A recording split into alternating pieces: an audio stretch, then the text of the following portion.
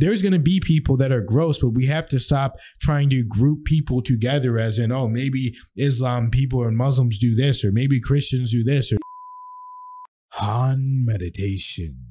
Hey guys, it's Han and Kelly back with another video. So we're excited to have you guys here, and we're going to start making a lot of content this month. We're back on it, and we're having fun with it, guys. So let's, just come in, enjoy it with us. Let's have fun. Let's watch some content together, guys. So let's get into it. What Muslim countries do is a different story. Sometimes you have Muslim countries that do all kinds of things.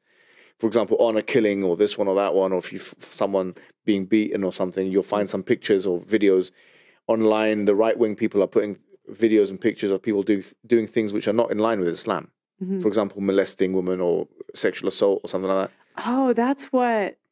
Yeah, because we had grooming and all that kind of thing. Yeah, because that's what it was. You're reminding me because Tommy Robinson. Yeah, because he was here the other day, and I think that's what he was talking about. Yeah, in Islam, a man is not. Would you say that's a problem in Islam? And this isn't like a gotcha. No. It's not. It really is, because the thing is, in Islam, there's strict rules about how a man or woman should operate. Mm-hmm. Okay, so for example, there's not allowed to be physical contact unless they're married. Mm-hmm. Any physical contact of any sort. So I find it hard to believe that a religion that says you're not allowed to have any physical contact, and you shouldn't look at the woman lustfully, for example, which is something in the New Testament and the Quran as well, that you should be respectful to the woman. Yeah. How can you go from a religion that says that very clearly in its primary text to justifying grooming somebody? So there is no causal link between what some people in the West may do, and we won't deny there are some people who do bad things, so Muslim people. And what Islam. So you have to differentiate between Islam and Muslims, just like you have to differentiate between Christianity and Christians. Mm-hmm. So someone's strongest argument against Islam is, there's grooming gangs in the West, and people are coming here because they want to come and live here, and that's why therefore Christianity is true.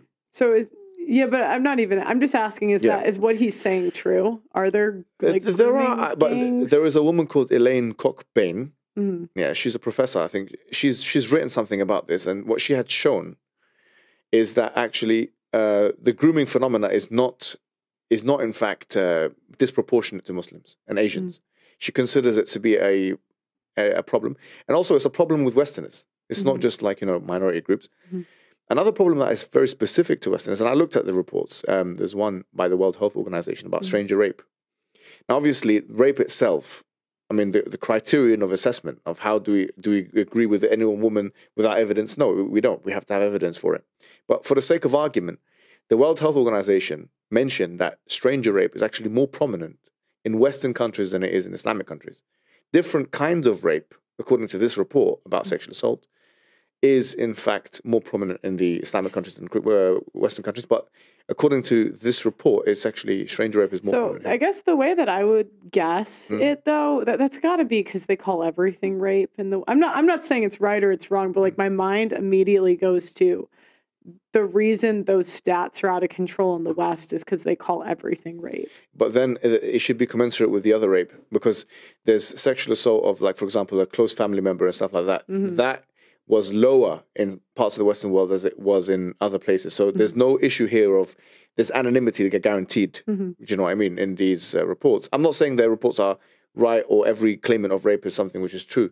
But what I'm saying is that if we looked at the official and most strong statistics that we have, there's no evidence that Muslim people are more likely to commit sexual assault on women than any non-Muslim people. Because I think, I'm trying to remember, he would say it's because it's covered up, right? I think that's what Tommy would say. Like, I'm just curious. Like, yeah, I mean, because it's interesting because I'll talk to two people and they'll both, like, neither will seem to me to be liars, right? They'll both, like, they might be, I don't know. Yeah, like, I tend to like, people, but I'll talk to you. You seem smart. You seem like, you're telling me the truth. I'm giving you references Tommy, as well, right? Yeah. And Tommy, it's like a similar thing. And he'll also give like his references. Look, there's a kernel of truth in what he says. Yeah. And that's what makes it attractive. So my question more is like, why do you think he thinks that? There are instances where you find people from an Asian background and a Muslim background that are committing sexual assault on women who are white. That does happen in the West. It's happened in Germany. It's happened in the UK. Now, it's how you report on this issue. So, for example, if you were to say that this is something which comes back to Islam as a religion, I say to you, prove that, please, because in Islam as a religion, it's very strict on gender relations. In fact, that's one of the central criticisms of Islamic countries, that there's so much, it's so strict, a woman has to cover up. Why does a woman have to cover up? In the Quran, it says, فَلَا يُؤْذَيْنَ. The reason why is so that she doesn't get molested. So to prevent sexual assault. One of the reasons is to do that. So if the Quran is telling you this clearly, if this is in the basic precepts of the Quranic discourse, then it's where you make a causal link between Islam and this phenomena where the fallacy lies, because not every correlation is a causation. You're jumping from a correlation, which is not even a fair one, into a causation, and that analysis is flawed. Another thing I would say is, if you look at human trafficking, in this country they have the Slavery Act. If you look at the particulars of that particular act and see who are the victims, according to the study, of human trafficking, it's usually women from an ethnic background. And who are the perpetrators? A lot of the time, it's white men. So anyone can make a case about anything. Do you know what I mean?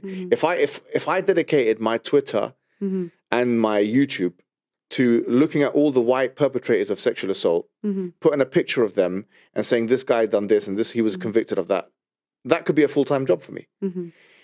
And then, if I was to be even worse and say this is as a result of Christian teachings, someone would say, what's that got to do with Christian teaching? It could be a Christian man, but that's nothing to do with Christian teaching. The Catholic Church is very famous for the priests molesting the boys. Well, yeah, but if someone asked me like why people thought that the priests were molesters, I would say because it happened, like it wouldn't. There's nothing in Christianity that says that's legitimate. Correct. But I would just say it's because that happened. Yeah, sure. So I guess do you think it's more common in Islam or from Muslim backgrounds? Or do you think it's all made up? I don't think either of those propositions are true. I think the truth is somewhere in the middle. Look, Islam is 1 out of 4 people in the world today. And oh wow, that's high. In the world, right? And if we're talking about at the end of the century, it'll be 1 out of 3 people. It'll be the biggest. If the world was in front of you, and the population of the world is in front of you, 1 of every 3 people that you're going to meet in 2100, according to Pew Research, is going to be Muslim. So it's obviously when you have adherents of a faith that are that plentiful and numerous, you're going to have a disproportionately higher number of criminals in that number. Okay, so your view is it's just there's a ton of people. Yes. And that's why that. No, I think it's a little bit more complicated than that. I think where you do find instances of criminality in the West by, say, people from countries that are Muslim is usually to do with social class. That's my final analysis in the sense that the number 1 predictor of criminality anywhere in the world, I think, is social class. A person who's rich has less reason to commit crimes than someone who's poor. Okay. The risk-reward ratio for them is less. And so it just so happens in the UK, for reasons to do with the war and history, after World War II, obviously Britain was a colony. It brought all these people that are blue-collar workers from Pakistan, from India, from all these different countries to work as blue-collar workers. They were working class here. So a lot of them, a large contingent, became criminals, not because of where they're from and what belief they have. It's just because of the conditions they had. That's why you'll find when I went to California in the United States of America, the United States of America had a completely different selection process when they were bringing people into the country.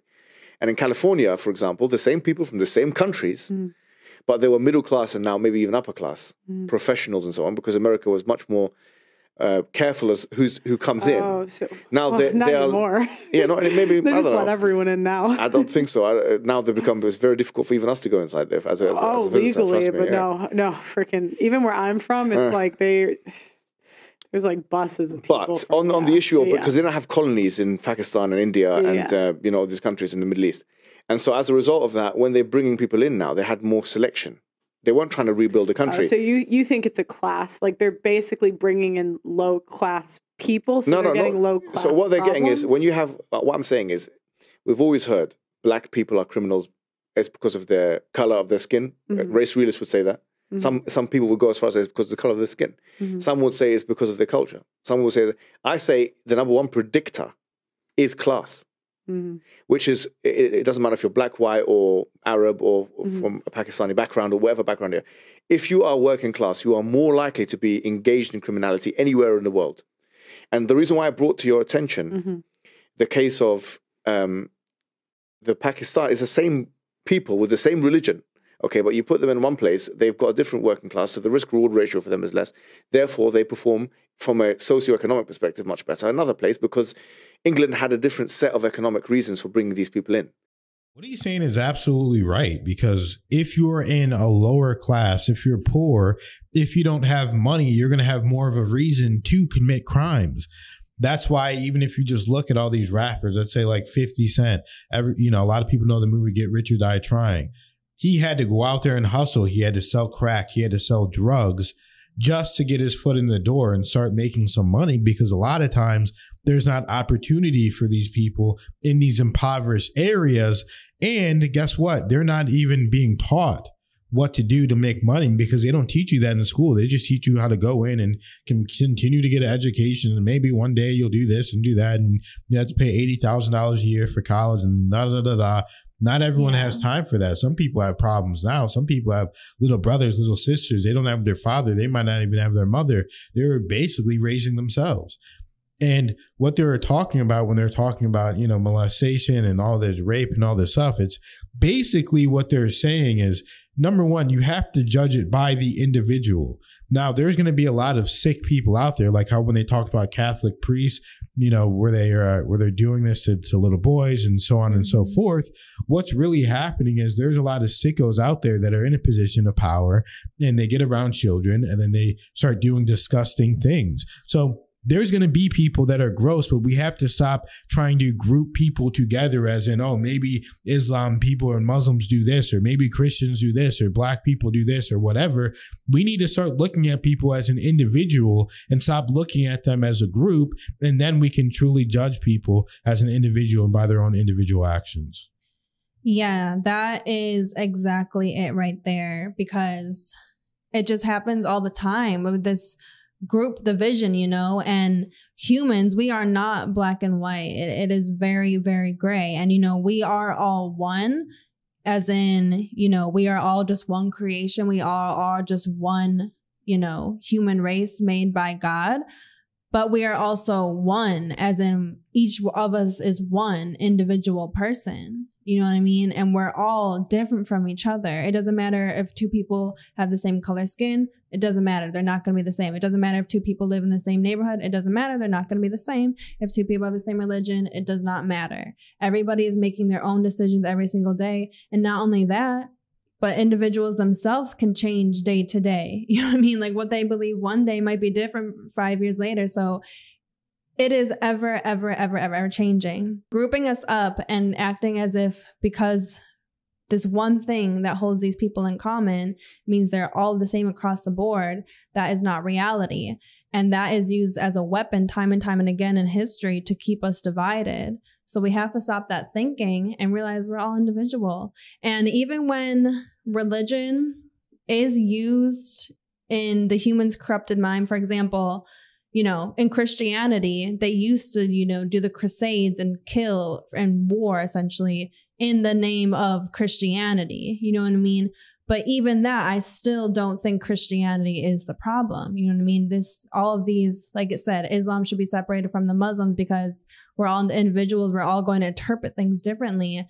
But what it doesn't mean that the core of what it's supposed to mean, the religion itself, it doesn't mean it's bad because the humans had the wrong interpretation. You know what I mean? So yeah, absolutely. I mean, we can't be thinking like this. This is group division and it keeps us divided. And we have to understand we are all individuals and we can't just judge people off that. With that being said, though, yes, I agree that class does absolutely play a role above any of that, for sure, more than any of those, because when you're in desperate situations, that's when you have to start doing desperate things. So that, of course, plays a role in life. But interesting conversation. Definitely. Oh, you're absolutely correct, Kelly. And yeah, you're just, I'm proud of you because you're getting very good at speaking, and you're just Thank you. Projecting your thoughts and your emotions in exactly the thoughts that you want to portray, they're coming across very well. So you're doing a great job, and I'm very proud of you, and I love you very much. So thank you guys so much for watching. Thank you guys for donating, even just $1, 1 cent, $100. It doesn't matter. It lets us know that we're on the right track. We're doing the right things. We have a lot of exciting stuff coming for you guys this month. We're going hard on video. So we're excited and we're ready to rumble, guys. Stay tuned with us. Lock in with us. We're here for you guys. Thank you. We love you. We'll see you in the next video.